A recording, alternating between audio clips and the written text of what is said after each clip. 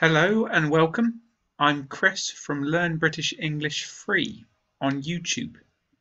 If you've watched many of my previous lessons, then you will probably know that I really enjoy poems. I've read a fair few for students on the channel in the past. This time, I thought I'd write one myself.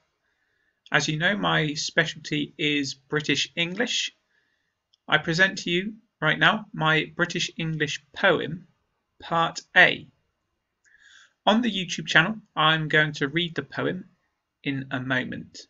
Please click on the link to the website www.learnbritishenglish.co.uk if you want to read the poem. I've highlighted in bold text the particular British terms that I've included in the poem so you know what to look out for. I won't be explaining them here, however for my Skype students I will do a more comprehensive video where I explain the vocabulary, so please contact me if you're interested in that. Let's try this poem then. I'll do some more in the future, hence I call this one Part A, but this is my British English poem, Part A. Hello to you, and don't be skittish. I'm not scatty, I'm just British. We have fab words, one is bloody, so is mate, but don't say buddy. You're leaving forever? I'll see you later.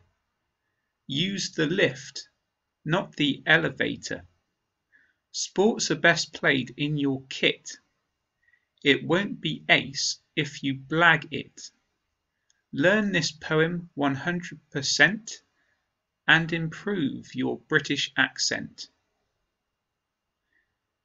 That was my British English poem Part A. Short and sweet, I hope.